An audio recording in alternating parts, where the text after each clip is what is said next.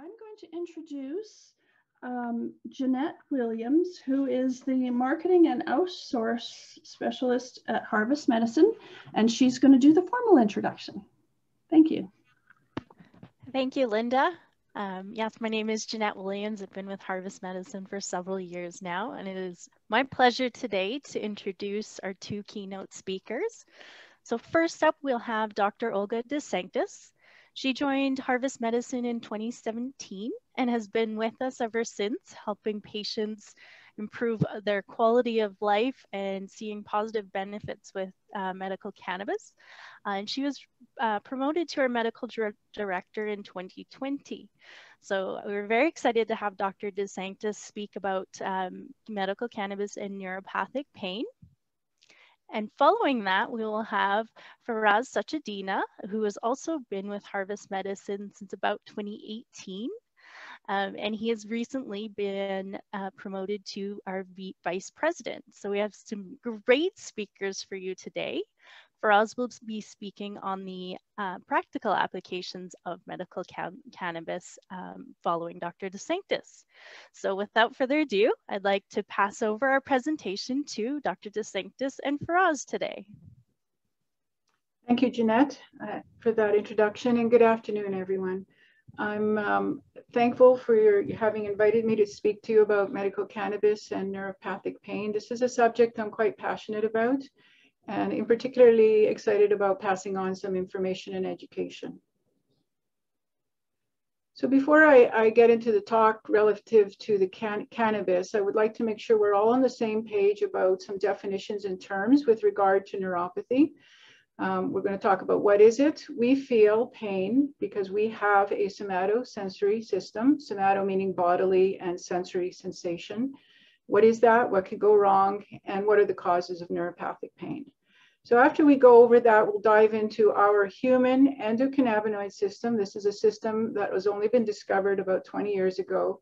It has many physiological effects, but for the purpose of today's talk, we're going to just address how it impacts pain perception. We'll talk about human and plant cannabinoids, and we'll also talk about a clinical scenario that beautifully illustrates how cannabis can help, or I should say the endocannabinoid system can alter how we feel pain with a patient who has neuropathic pain. And then we'll talk about some evidence-based recommendations. So the question today is, I have neuropathy, is cannabis right for me? And neuropathy is one of those invisible conditions where it is not apparent to many people that you are suffering from it. This might be a typical patient in a waiting room with neuropathy with no outward evidence of medical distress. But the reality is most people with neuropathic pain feel a little bit like this. So it's a condition that has a significant impact on our well-being and needs addressing. Neuropathic pain, at least in the States, there's an estimated almost 10% of the population suffers from it, from signs of neuropathic and symptoms of neuropathic pain, and an estimated 2 to 3% of the population in Canada. I did look at those numbers. There's a bit of a disparity, and I wonder, in the US, there's a significant epidemic of obesity, and there might be more diabetic neuropathy that's accounting for that.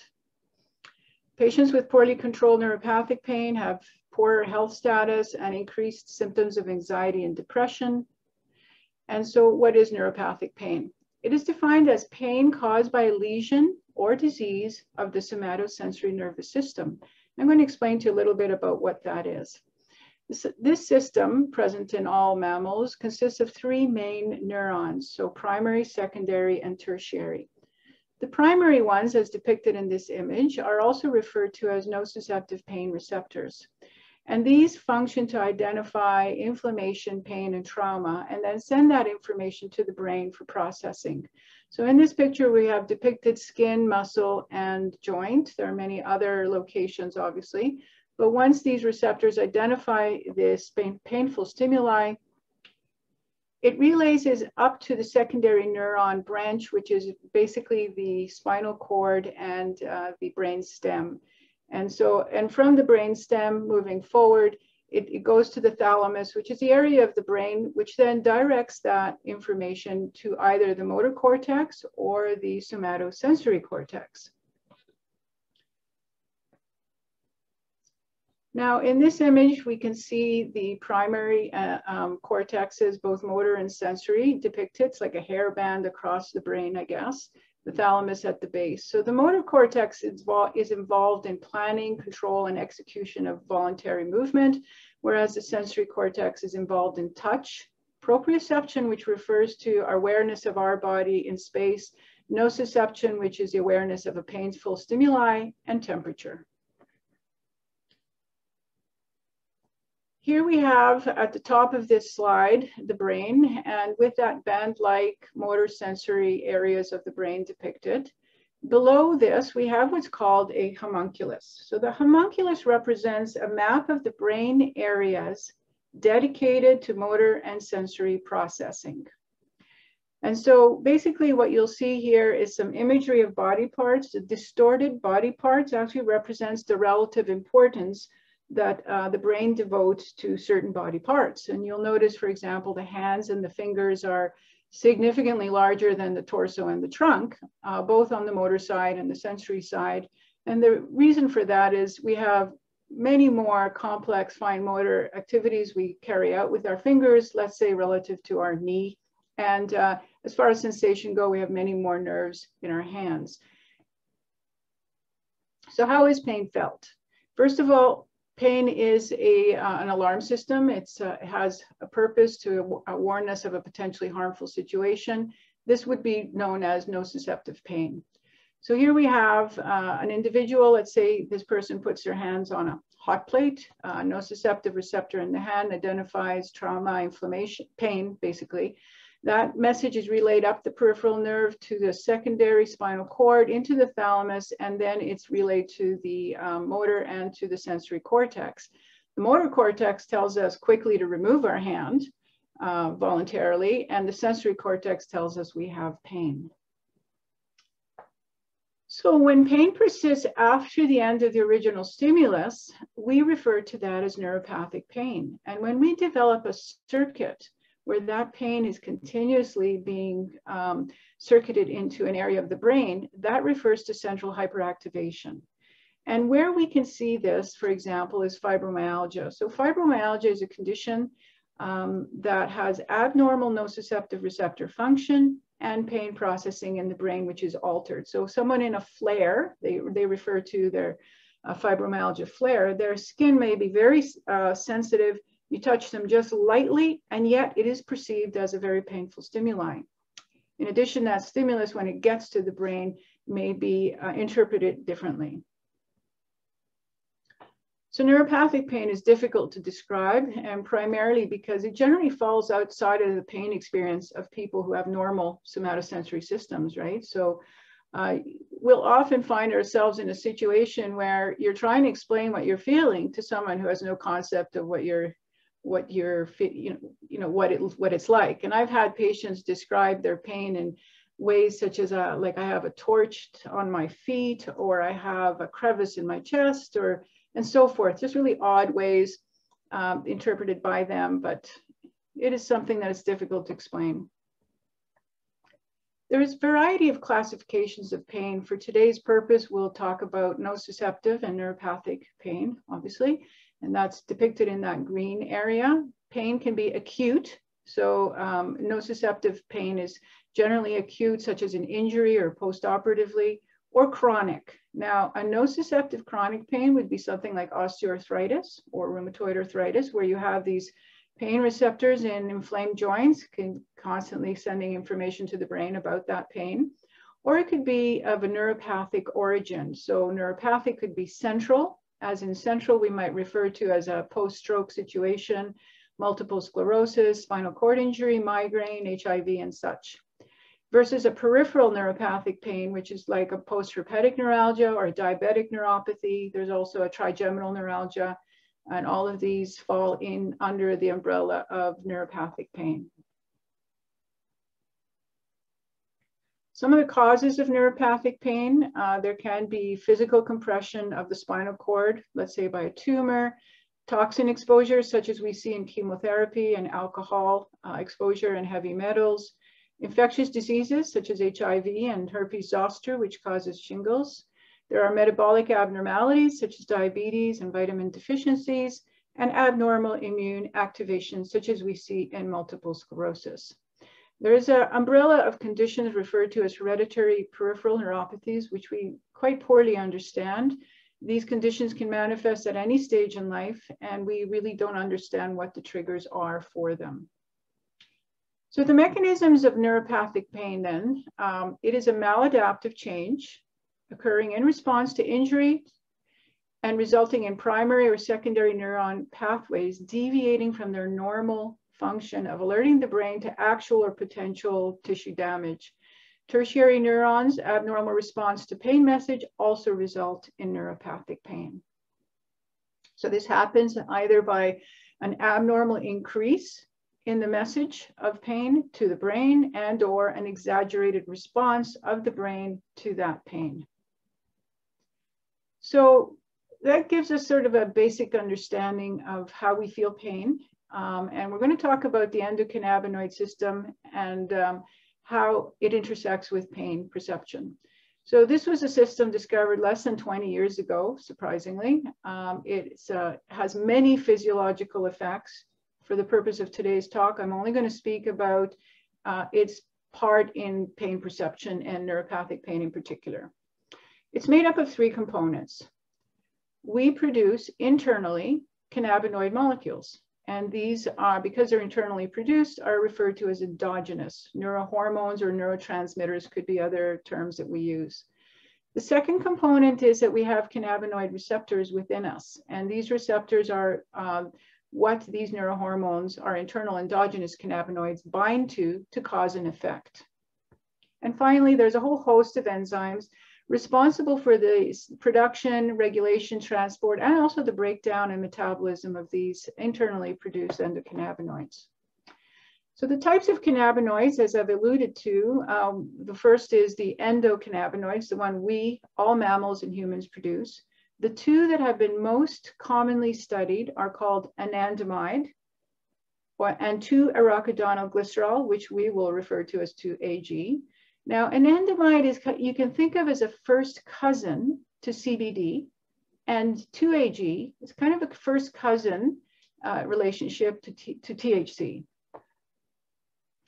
Phytocannabinoids, which are phyto meaning from the plant source, are cannabidiol, long form for CBD, and tetrahydrocannabinol, which long form for THC. There are many other phytocannabinoids, but these are the two that have been studied the most and have found to intersect with our endocannabinoid system.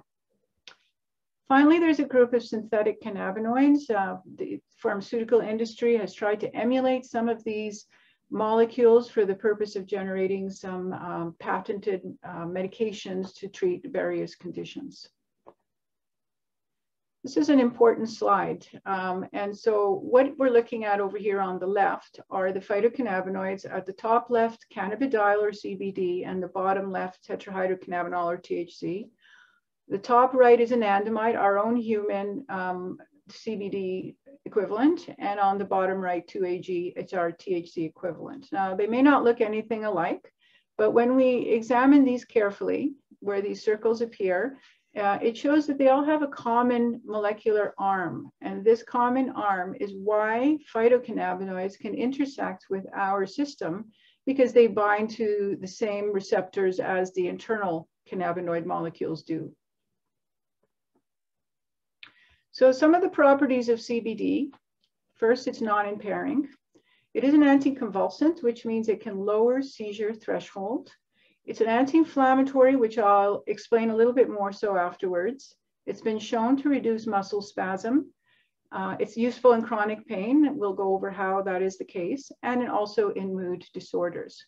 I want to point out the mood disorder where we have the most robust evidence is anxiety. We have very little to no evidence that CBD can help depression, unless CBD decreases pain and therefore you improve your depression.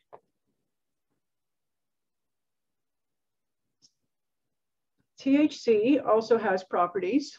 it can produce euphoria. Now, euphoria is that term that we refer to, which is the high associated with the use of THC. As a result, it can cause impairment. It does have a pain relieving property, and it acts as a sedative as well. It's an antiemetic, which means it can help reduce nausea, useful in, let's say, post-chemotherapy induced nausea. And it's an appetite stimulant, which is quite useful in wasting syndrome with HIV patients, actually. And it can help regulate mood. I just want to point out, for the mood we're referring to, it is a mood elevator. It lifts the mood, but it's because of the side effects and other properties associated with THC, it is really not an appropriate long-term use as an antidepressant. So this slide shows the relative distribution of CB1 receptors to which THC binds and CB2 receptors in the human body to which CBD binds. So you'll notice CB1 receptors are mostly in the brain and the spinal cord and the peripheral nervous system, versus CB2, which is mostly in organs and the peripheral nervous system. Now, you'll notice there's a few blue dots representing CBD receptors in the brain. I want to point out that these are receptors found on cells called microglial cells that are involved in the immune health of the brain. So binding of CBD to that area of the brain does not cause impairment.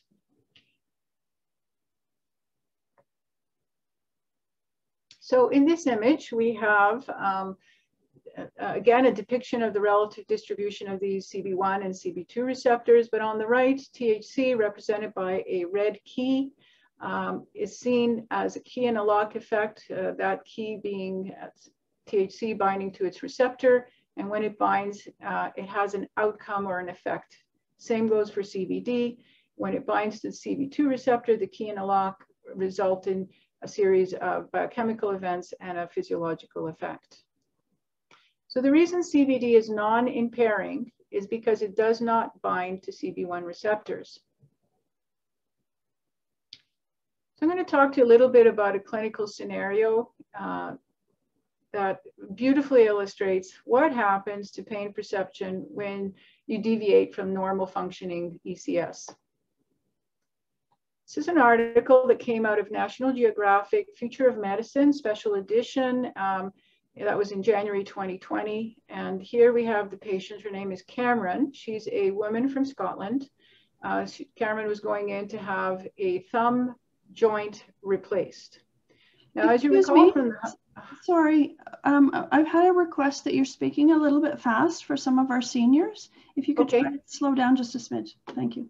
Sure. So Cameron is a patient from Scotland who is going in for a thumb replacement, a joint replacement. As you recall from the homunculus that I showed you a bit earlier, we have a disproportionate amount of brain meant to process sensation in hands and fingers. As a result, any surgery or intervention of hands and fingers is very, very painful.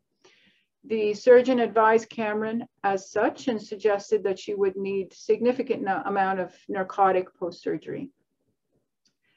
So the anesthetist and surgeon were both amazed. After the surgery, 2 hours after, Cameron had not even requested for a Tylenol.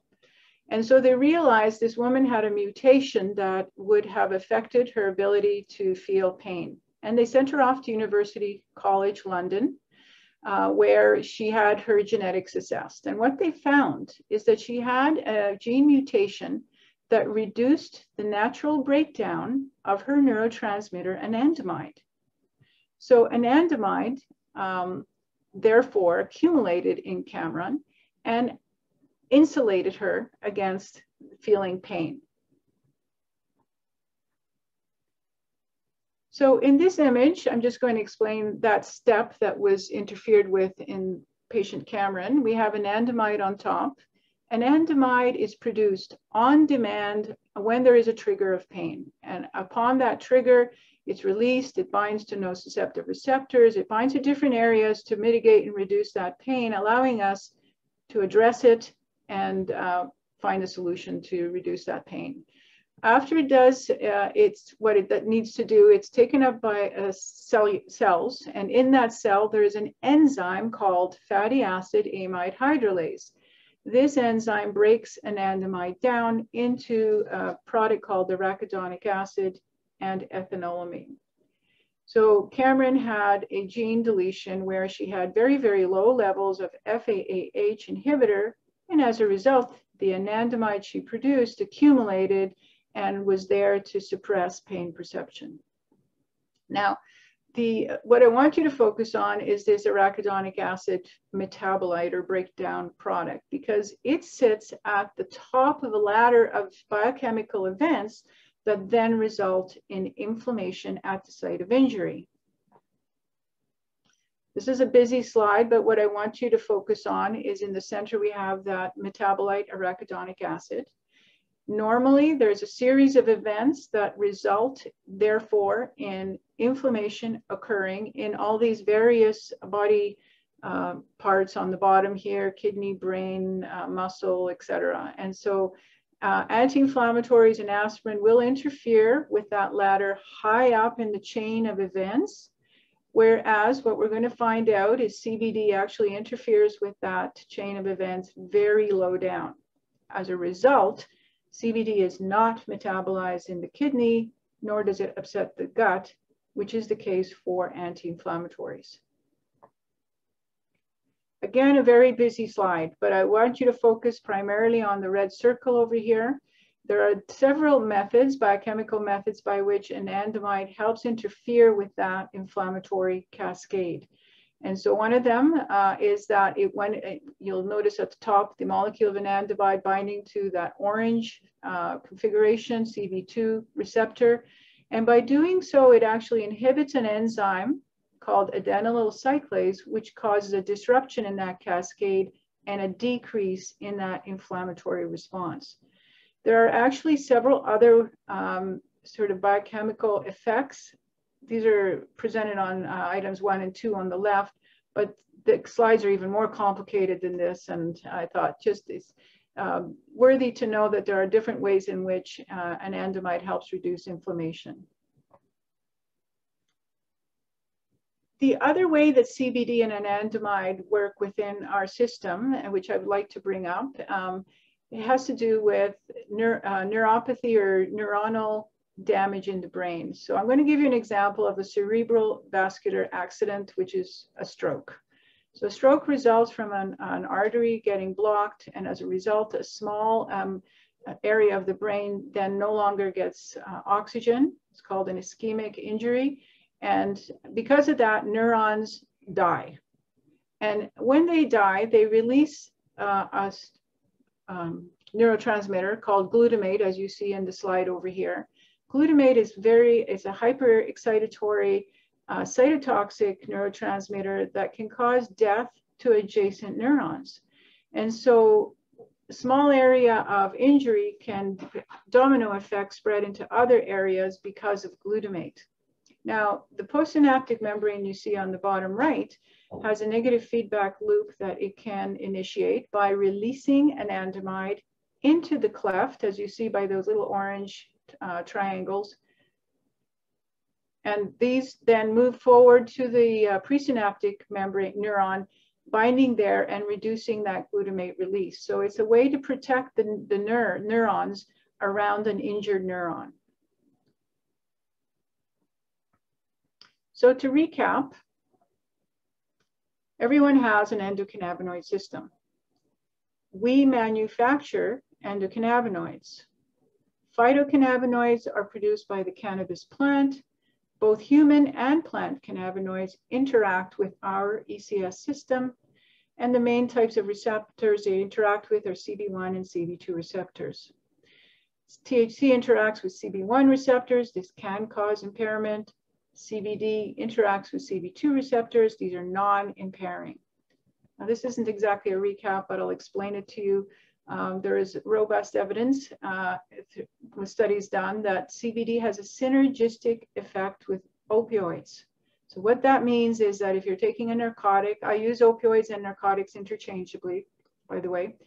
When you are taking a narcotic in the presence of CBD, that narcotic will bind more vigorously for a longer time to the opioid receptor, resulting in better pain control for a longer time. And as a result, individuals who are taking narcotics while on CBD are able to lower their narcotic dosing. So what are the current recommendations for cannabis use today? The Canadian Pain Society has recommended using cannabis for neuropathic pain, third line. They state you're better off trying an antidepressant first. Methadone, which is an opiate agonist, and or topical anesthetic agents. The American Academy of Neurology put out a statement saying that oral cannabis extract and vaporized cannabis were effective for both subjective and objective measures of spasticity in multiple sclerosis. European Federation of Neurological Society endorsed using cannabinoids for second-line use in the treatment of central neuropathic pain, and Health Canada guidelines also suggested an algorithm as to how and when to use cannabis. All of these statements are available at the end of the talk for their source.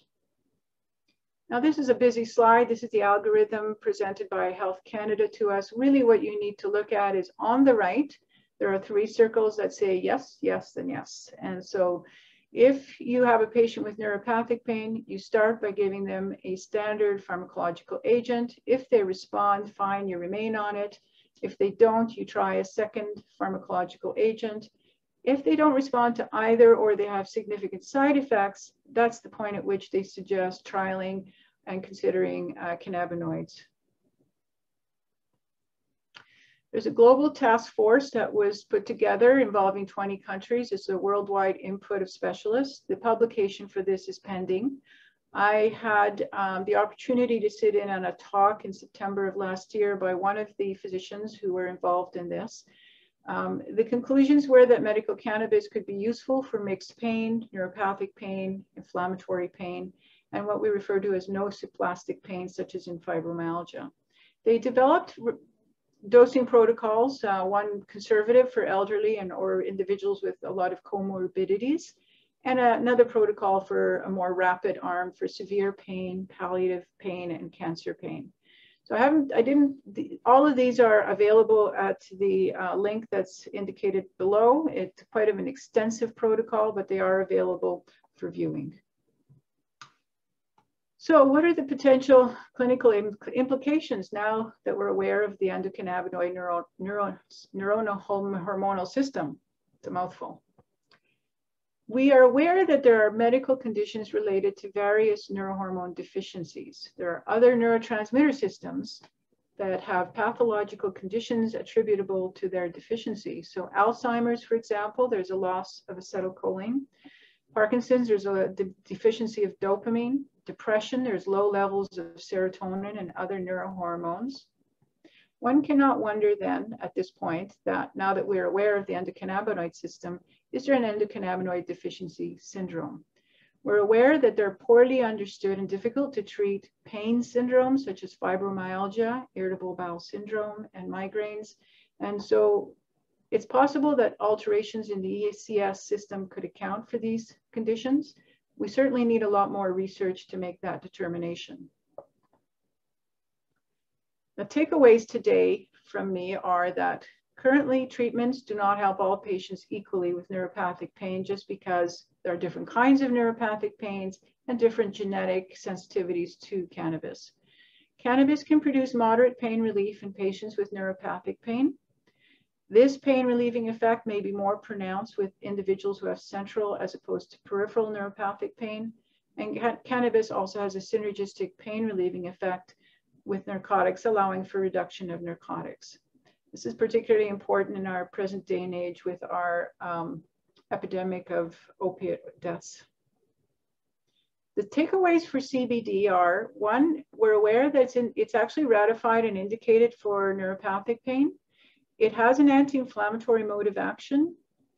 It does act at nociceptive pain receptors to reduce pain perception from the periphery, and it acts synergistically with opioids. So at this point, I'd like to pass the talk on to Faraz Sachedina, and then we'll take questions afterwards. Thank you very much for your attention today. Thank you very much, Doctor. As usual, I forgot to mention, if you do have questions, enter them into the chat box. There's some people who have been asking questions through the chat box already, and then we'll revisit those at the end of the talk.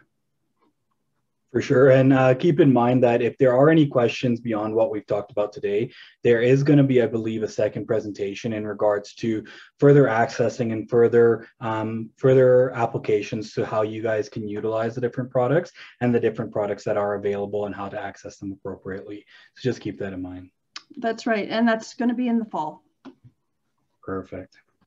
So Dr. DeSanctis, I appreciate your support on this. And now that you guys are all experts on medical cannabis, I really don't have anything to add to you guys. You guys are all ready to go, right? First off, we have to look at how we want to apply this in a practical sense. And no, unfortunately, I don't have any samples for anyone to be provided to anyone today. But again, it's something that I've sent up the chain of command, and we'll try and see what we can do for next time. So going through what we're looking at as far as the practical application, we're going to be looking further at the plant and what it's comprised of, what is medical cannabis, how to utilize it safely. And you're going to hear a few points from me, but the focus is always going to be on that tailored therapeutic approach for your guys' self and how to utilize the products safely and to the most benefit for various conditions here. So when we talk about medical cannabis, we all ask, even when I started going through medical school, medical cannabis wasn't something that was readily available to a lot of physicians, let alone the general public. So when we look at medical cannabis, you have to know that there's a variety of components that make up what medical cannabis is. So we'll look at starting at cultivars, or what the strains are, then looking at cannabinoids themselves, and then finally the terpenes, which we look at as the cherry on top, but we'll focus on those first two today as a priority of what's going to be the most beneficial for your conditions. So looking at the cultivars themselves, we always look at the medical market right now, and there's hundreds, if not more, different cultivars on the market. What does it mean? Does it mean that I'm just supposed to grab some dry herb and start utilizing? No. There's a lot of potential for use, and it's important to look at what your underlying conditions are and what you're trying to use it for. So when we're looking at cultivars, we generally look at it in the sense of an indica and sativa as the main two components. Indica being the more relaxing, more sedating, more helpful in the sense that it calms you down and it allows you to function, allows you to get that relaxation in. Sativa, on the other hand, is more of that energizing component. It increases your alertness. It stimulates you and gives you that more uplifting effect. However, right now, because of so much genetic hybridization that's occurred within the market and within the medical cannabis field right now, it's very difficult to find a pure indica or pure sativa strain. So we often refer to it as a sativa dominant or indica dominant, but it's very common that you're going to see a hybrid of both. But again, being indica dominant and sativa dominant, based on what your needs are, it's going to be important that if you're trying to take something throughout the day, you're not going to take something like an indica that's going to put you to sleep and prevent you from being able to function throughout the day. In the opposite sense, when you're trying to sleep, you're not going to take something like a sativa that's going to keep you awake and give you that energy. So it's important to look at what your conditions are, what you're trying to use it for, and what benefit you're trying to elicit. Keep in mind, we all have, because this is a plant-based product, we all are going to have a variable response to this. And this is where it's important to follow up with your healthcare practitioners to ensure that we're doing it properly. So within that, we were looking at the next category, which is cannabinoids. So you heard about CBD, right? We've looked at what the benefits of CBD are. It's your non-impairing. It's going to help with your chronic relief. It's going to help with your inflammation. It's going to help with anxiety. THC, on the other hand, can be impairing, but it is very good for acute response pain. It's very good for rapid pain relief. But does it mean that we have to stick to one or the other? No, it's going to be what benefits yourself. And we often in our approach with patients look at a balanced approach, looking at utilizing CBD throughout the day, utilizing something that's going to provide you more with that chronic relief while you're still able to get more rapid relief through the use of THC, depending on how you're using it. Now that you know all that, do we just grab some dry herb and smoke it? No, dry herb is available, and it is one of the options that patients can use. And in the past, patients, prior to the medical cannabis market from opening up, were self-medicating through the use of going through black market means. What we were finding is that they were using it for a therapeutic approach, but there's better ways to utilize it. So smoking it is not one that we recommend for our patients. If you do desire to use the dry herb, we oftentimes recommend to our patients to use a vaporizer, which you see here. What that'll allow you to do is get more of the benefit of the whole plant, but you're able to control temperatures. And by utilizing different temperatures, you're actually going to be baking that dry herb to elicit the essential oils, elicit the cannabinoids to get more of a full relief and a full spectrum approach to your therapeutic response. Now, does that mean that every patient coming in is going to get dry herb and be told you need to vaporize? Not at all. Most of our patients often look at the ingestive method.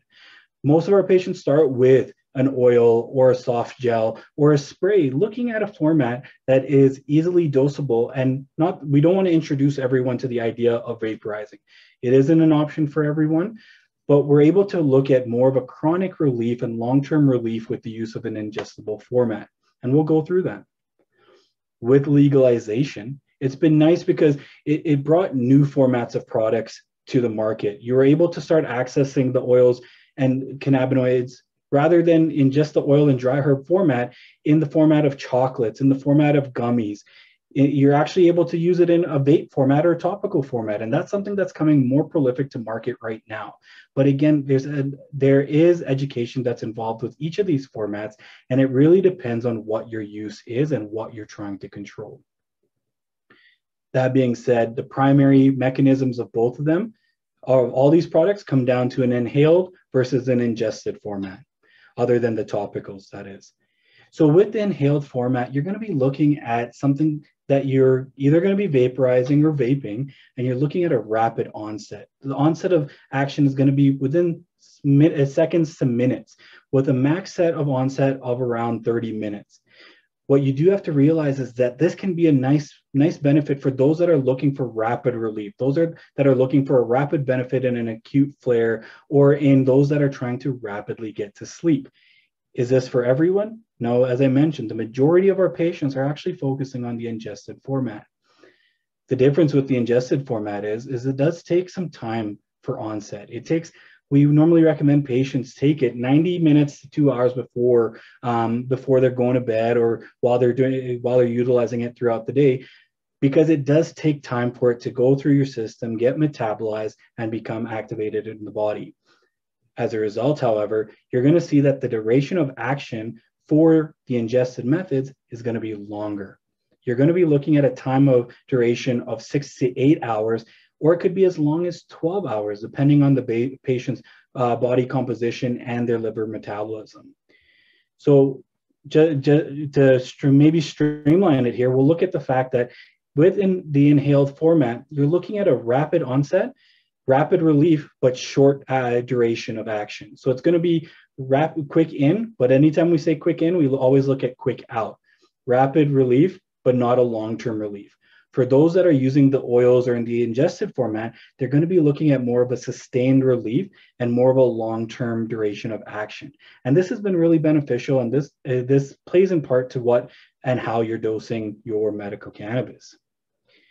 That being said, there are going to be benefits to both sides, as I mentioned, and again, we like to talk about is that acute relief. So if you have that acute pain flare, the inhaled format can be really beneficial to manage that acute pain flare.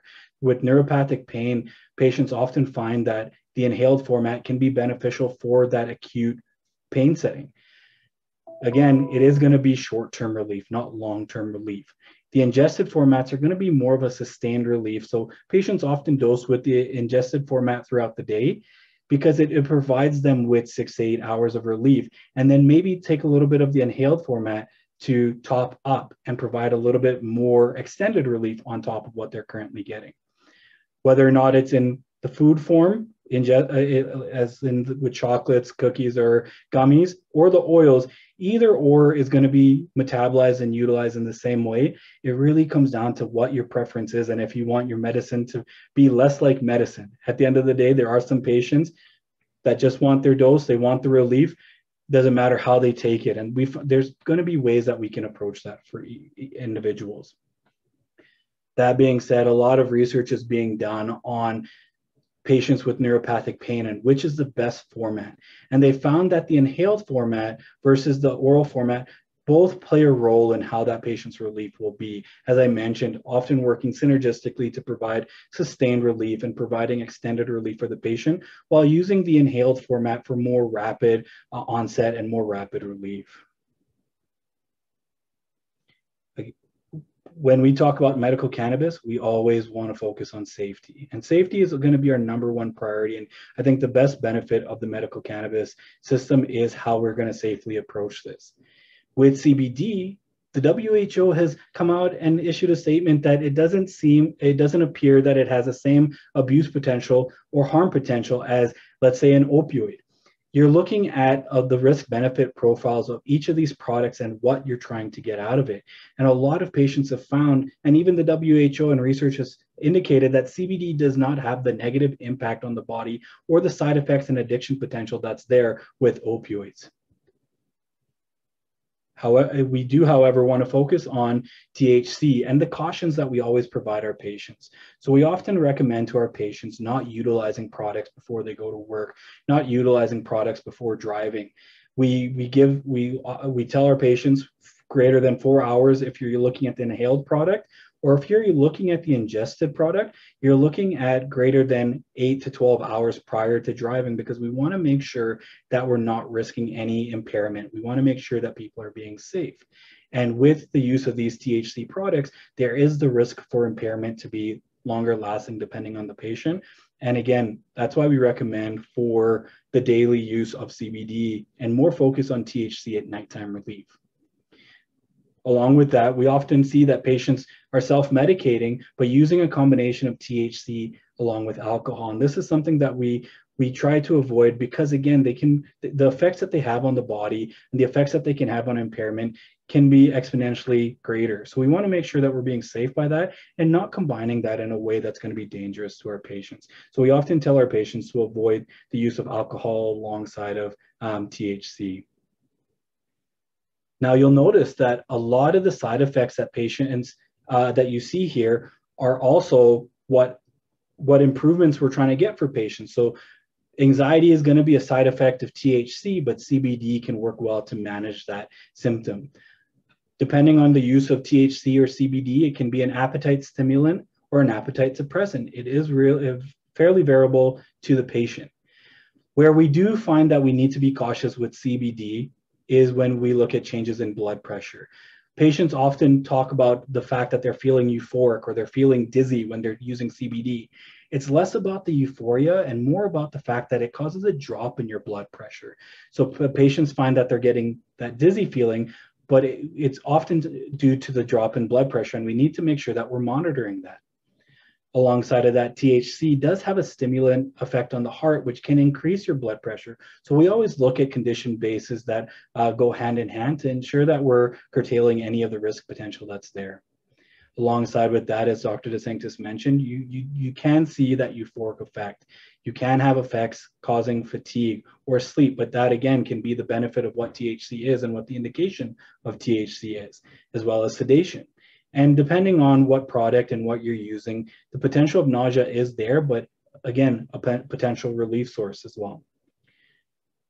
That being said, we do want to make sure that we're looking at our patient's past medical history very, very thoroughly. So you'll notice that there's a few conditions there that aren't starred. These are conditions that we want to make sure that we don't prescribe or authorize medical cannabis in. So patients with a history of psychosis, we don't want to elicit that a psychotic event for those patients. And there is research that shows that there could be a correlation between the two. So we want to make sure that we're minimizing that risk potential so we don't authorize for patients with psychosis. If you're allergic to cannabis, don't use cannabis. It's one of those things that seems like it's pretty straightforward, but oftentimes patients start to realize these symptoms, not knowing that they're addressed or they're being elicited by cannabis. So as simple as it seems, if you're allergic to cannabis, it is something that we're going to not authorize for. And finally, when you're breastfeeding or pregnant, we want to maintain both the safety of the mom as well as the baby in that case. And because there's not enough evidence, there's not enough research out there, and in fact, there's research saying the opposite, that there could be damage given to the baby in this case. We don't authorize to anyone that is breastfeeding or pregnant to ensure safety of both parties. That being said, you see the 4 conditions there that are starred. So when we're looking at bipolar disorder, heart disease, CVAs or strokes, or kidney issues, we do take the history, we do take the management of the patient, we look at the symptoms that they're going through, as well as work with their specialists to really thoroughly evaluate these patients. That being said, not every single one of these patients is automatically going to be ruled out. There are times where we are able to authorize for patients that do have these conditions, but it does mean that we need to ensure that we are talking to their specialists. We are looking at their symptom management and their condition management to make sure we're being safe.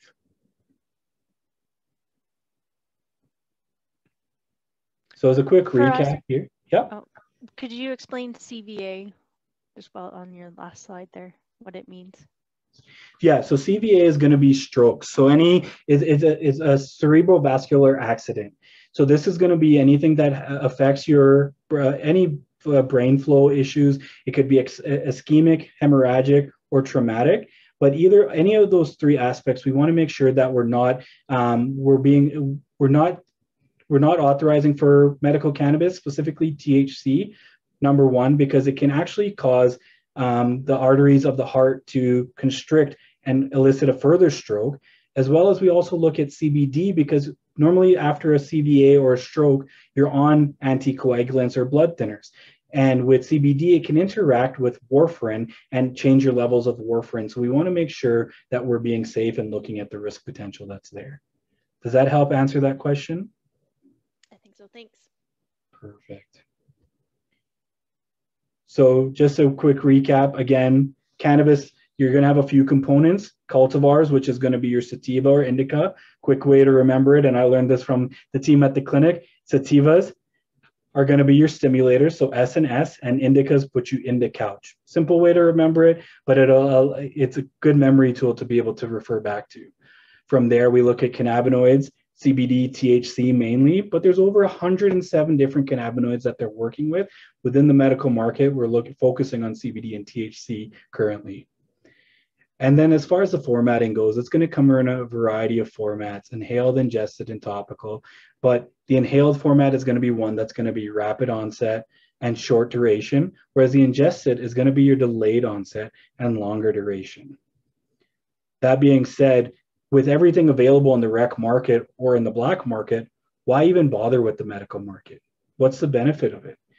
And I hope that we've been able to allude to some of those points there, but at the end of the day, when you're working with medical cannabis, you're looking at working with the licensed producers, you're looking at working with Health Canada regulations, which forces licensed producers to routinely lab test their products and ensure safety and consistency. Alongside that, with the medical market, you're also working alongside your healthcare practitioners who make sure that they're doing a thorough history assessment, looking at drug-to-drug interactions and making sure that this therapy is tailored for you. My favorite story is actually a patient that one of the first patients that I saw at Harvest, which was a 92-year-old at the time, who came in with her walker. She had very chronic pain and of her hip and knee, as well as neuropathic pain from a back issue that she had suffered. She had come in because her son had actually provided her with a joint, and she found rapid relief. She found rapid management, but she came in to the clinic very stressed out. And upon finding out what she was stressed out about, she was worried that if she was going to use medical cannabis, She was going to gain a ton of weight because she ended up finishing 2 bags of Cheetos that night. Again, it is going to be about how you utilize these products, how you get the benefit out of these products. And that's the benefit of the medical market and the working with the medical clinics, is it provides you that tailored approach. We're currently doing a lot of research where we've got a lot of protocol in place to build our own research, as well as work with institutions across Canada and throughout the world to be able to provide up-to-date research to our patients, as well as educational materials. When you go to a lot of the stores, the employees there aren't allowed to be providing you what can help you with sleep, what can help you with anxiety, what can help you with pain. They're there just to be selling you the product.